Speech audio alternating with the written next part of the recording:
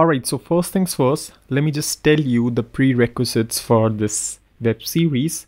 I expect you guys to know at least a bit of HTML, CSS, because if you're extremely new to web development or any sort of programming, this won't be the web series for you. You might get lost somewhere, right? So I want you to get familiar with HTML, CSS, JavaScript a bit, and a little bit with React as well. I want you to come on this web series only when you have worked with React a little bit, because we'll be using React with Ionic. So basically the prereqs for this little web series are HTML, CSS, JavaScript skills and a bit of React skills, and that would be all.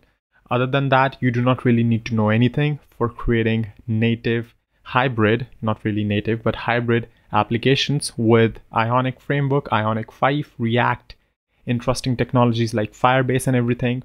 So yeah, that would be all. So let's get started with Ionic.